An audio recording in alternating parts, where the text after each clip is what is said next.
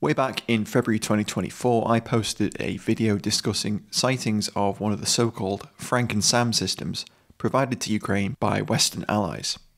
The ASRAAM armed system was developed and provided by the UK, but until this year, little information was confirmed about it. On the 10th of May, the UK Ministry of Defence confirmed that the system is called Raven, and a total of 13 systems have been pledged. The previously available imagery showed that the system comprised of two AIM-132 Advanced Short-Range Air-to-Air Missiles, or ASRAAM, mounted on a Supercat HMT-600 6x6 vehicle. Also visible were what appeared to be a sensor unit mounted behind the cab on the vehicle's flatbed.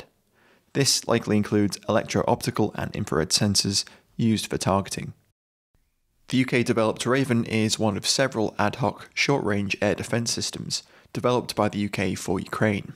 The other being Gravehawk, a containerised system which utilises R-73 air-to-air missiles, which was unveiled in February 2025. Both systems are part of an effort to affordably and quickly boost Ukraine's air defences. In October 2023, a pair of videos shared by the Ukrainian Air Force gave a glimpse of the system in action. Both the videos were filmed at night, and the first shows a launch, but the vehicle isn't visible. The second, shared on the 12th of October by Ukraine's Air Command South, shows the successful engagement of a Russian long-range loitering munition. As the darkness is lit up by the missile's launch, the Supercat 6x6 high-mobility transporter is briefly visible.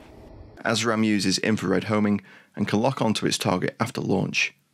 It has an air-launched range of more than 25 kilometers, but this is likely shorter when used in the ground-launched role.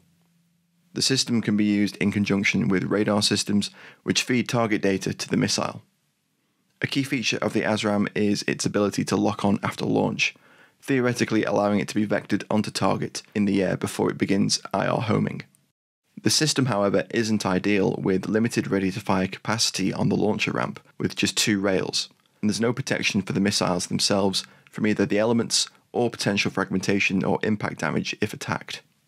The ad hoc air defence system first saw action in Ukraine in August 2023 and represents an ingenious improvisation utilising a highly capable missile in an air defence role it was never envisaged in.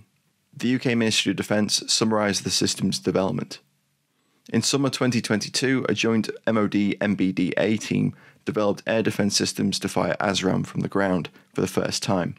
Within 4 months of initiating the surface-launched ASRAAM project, these air defence systems were developed, manufactured and trialled, and Ukrainian crews were trained on their usage on UK soil before being transferred into Ukrainian hands.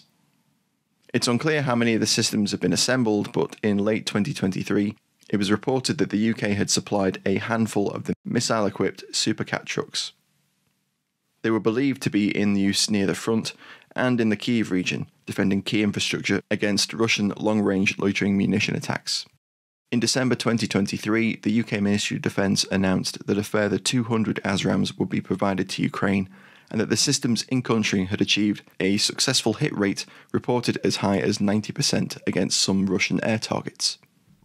ASRAAM's payload, a 10kg blast fragmentation warhead, is designed to destroy aerial targets with minimal collateral damage. A number of videos showing glimpses of the system itself or the system in action were shared throughout late 2023 and 2024. On the 12th of October 2023, footage of a night launch against a Shahed one-way munition was shared, including thermal footage from the system's sensors. In late February 2024, footage again from the Raven sensors showed the successful engagement of a Russian Zala reconnaissance drone.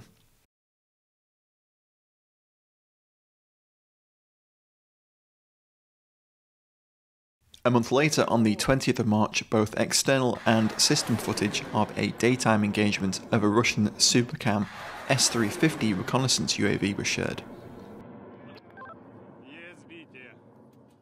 Later in March, additional footage of what was also claimed to be a Supercam was also shared.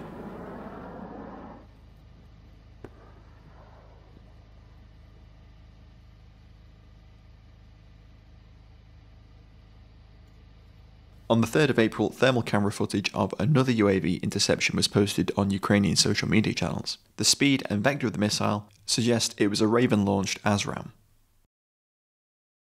On the 14th of April 2024, a short clip showing an ASRAAM missile with a message written on it saying "Rowdy Company," followed by footage of a nighttime launch, was also shared.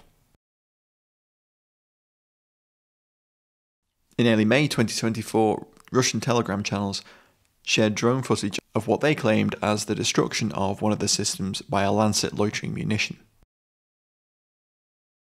The profile of the vehicle, camouflage netting, and then the subsequent appearance of the missiles on the rear of the vehicle do appear to support the assertion that this was a Raven system.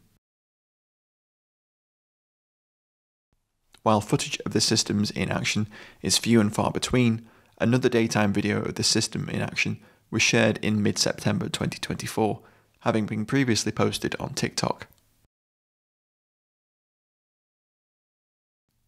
Most recently, in late November 2024, a video containing footage from a number of Ukrainian anti-aircraft gun mounts showed several interceptions of Russian drones and a launch from what appears to be a Raven system.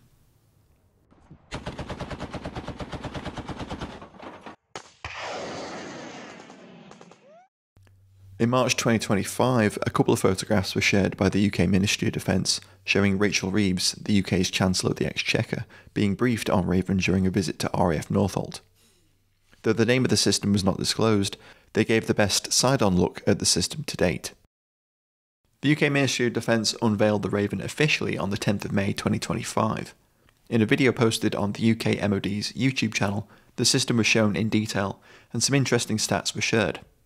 Colonel Ollie Todd, the military assistant head of Task Force Kindred being the MOD's effort to provide equipment to the Ukrainian armed forces from either UK stockpiles or from rapid procurement from UK industry, noted that the UK had provided approximately 400 ASRAAM, which were near the end of their service lives, to Ukraine, and from around 400 launches, the system's engagement success rate stands now at around 70%. The video also confirms that 8 Raven systems were deployed to Ukraine in 2022, and a further 5 are set to be provided in 2025. Raven was developed in just 3 months, with experts from MBDA, Supercat and the RAF's Air and Space Warfare Centre involved in the process. The system combines a Supercat HMT-600 vehicle with the MBDA manufactured ASRAAM, using a bespoke launch assembly which integrates launch pylons taken from legacy UK aircraft, including Hawks, Jaguars and Tornadoes. Unsurprisingly, Raven and Gravehawk use the same control system and likely share the same system integrated sensor units for tracking and identifying targets before locking on with the missile's onboard seeker. While ASRAAM is still in production, it's worth noting that other than the UK, the only other current user is India, though several Middle Eastern nations have also recently reportedly adopted it. This means that the stocks of older missiles ready for disposal will be somewhat limited. It's so far unclear if the Raven systems could also be adapted to launch other missiles such as the R-73 used by the Gravehawk. Despite the potential limited availability of missiles, the relatively cost-effective price tag of an ASRAAM, reported to be around £200,000 or $260,000, makes the Raven a useful system not only for protecting key Ukrainian infrastructure, but also, as we've seen from some of the available imagery, engaging Russian reconnaissance drones which feed important information back to Russia's command and control apparatus. Thanks for watching, guys. I hope you found this interesting. If you haven't already, do go back and check out my video from way back in February 2024. Also head over to thearmorersbench.com and check out all of our videos taking a look at weapon systems being used in Ukraine. If you enjoyed this video, please do share it with friends, or consider supporting us via Patreon, or checking out the History of Weapons and War app. You can find full details about both of those in the description below. Thanks again for watching. Catch you next time.